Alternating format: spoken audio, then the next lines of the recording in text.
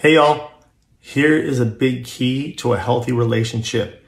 Do you have the ability to recreate someone else's experience?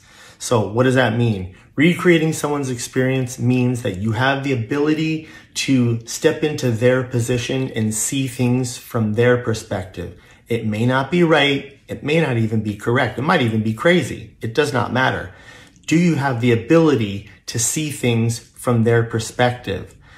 That is the ability to recreate someone's experience. So when two people do that mutually, that's when you have a healthy connection, you have affinity. But when someone's locked into a position, usually it's kind of like pride.